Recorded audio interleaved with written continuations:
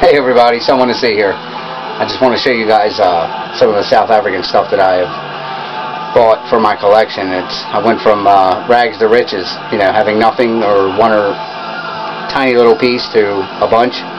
So I want to show you some chest rigs too that I have and some vests. And I'll explain them when I get to them. Okay, we'll start out with this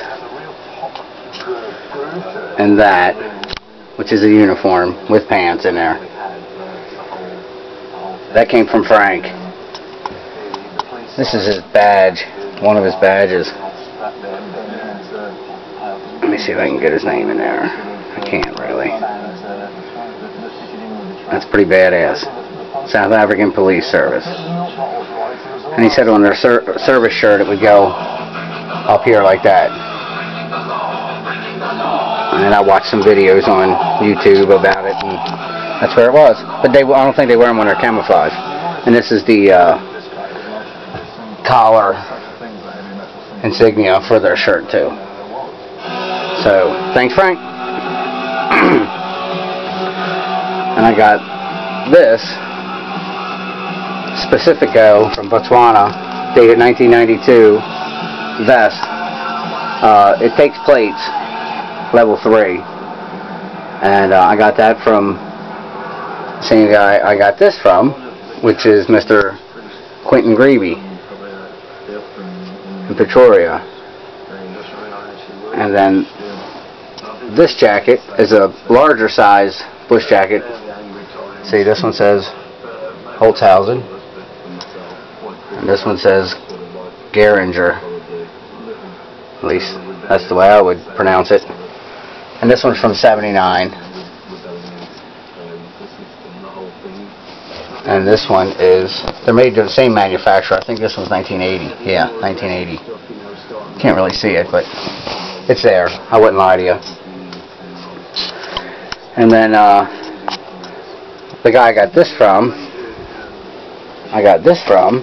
and this is the South African Defense Force chest rig for the R4 rifle, which is a 223 version, pretty much of an AK-47, but glorified by the Israelis and used by the South Africans and many other nations. And it looks something like this.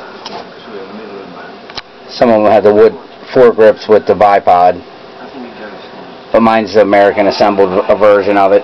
But it's pretty nice, shoots good. And I just got a birthday gift of some new magazines, and my friend got me this. And now, tell me how ridiculous is that? Holy shit. Wow. That's a 35 rounder. What do you think that is?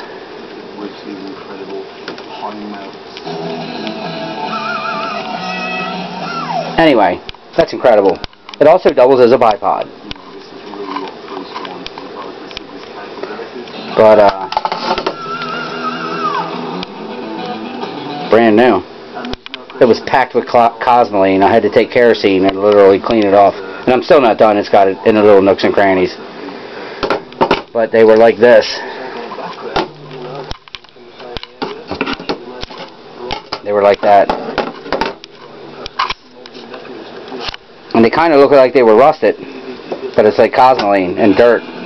You wipe them down with kerosene, they look brand new. And I paid same price for each one. And I got one for good measure. You know, if you go to the range, only got to load up 3. 160 rounds or so. Anyway, that's the R4, aka the Galil, aka the Galoni, aka a couple other things, probably, I'm sure, but they're actually really good guns. It's like an 223 AK. AK's little brother. But yeah, this is a very nice vest, and it actually can hold AK-47 magazines too. This is, but it'll hold 6 AK mags, 30 rounders, just as easily and without discomfort. I actually put extra ammo in my side case, because what's the point of having a gun today? You ain't got no ammo. You can use these up rather quickly, I've noticed, when you do rapid fire, but you know, I'll probably put some more ammo in there too, because I'd wear a Camelback. I wouldn't need a canteen.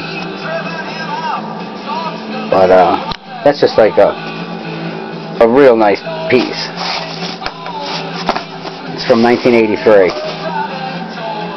Let's see, what else did I get? Oh yeah, when I got this, I ordered this. I also ordered stuff from this guy, which was the Portuguese stuff that I received back in early January. I just got this today. That shipped ground. It took forever. Don't ever ship ground from Africa. But this is Budman's new equipment for his L1A1. It's a British kit, or I guess it was British surplus sold to the South Africans. But it's got his bedroll made out of nutria and it's like nylon and like kind of padded. So Budman has never seen this yet because it came to my house. And here's a canteen, and it has one mag pouch, and you could put some FAL mags in the side here too, on each side. It's pretty nice. He's going to have to like open it up for him, because he's a lot larger than me, but he knows it, and now it's all his. This is like a old pack from the 60s and 70s. That's from the 80s. This is actually from the 60s. This is my AK chest rig. Chi-Com, stayed at 1970 on the back. It's got a bunch of Vietnamese writing on it right there. So this is not like a repop. But it's pretty cut and dry. Holds 3 AK mags rather well. I've actually seen these hold 40 rounders. And I've actually seen them double 30 and double 40. But not in the States. I was lucky to get this one. I didn't really even know what it was. But anyway, on the side here is I would put boxes of 20 round ammunition. 20, 20, 20, and 20. It's at least enough to fill a couple mags. But let's see what else we got here. Oh yeah,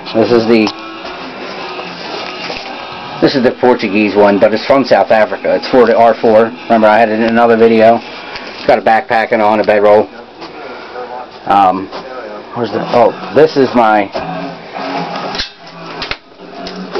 Let me get this one out of here. This is the one that the GIs used when I was in the ROTC. We had to use the old Alice equipment, but after I got out, I bought this later. Holds 6 AR-15 mags, a couple grenades, but you know, I never had grenades as a civilian, so I just put like extra ammo in there too. That's a nice one. It came the first time I saw one of these was back in like '85, and I got the picture from our guard unit, and it says, "Providing leaders the decisive edge." And that's what it is. And that was the new get-up. We didn't have it though. We had the old Alice equipment. But anyway, I hope you guys get the gist of some of the African stuff. Hope you all enjoy it. I do.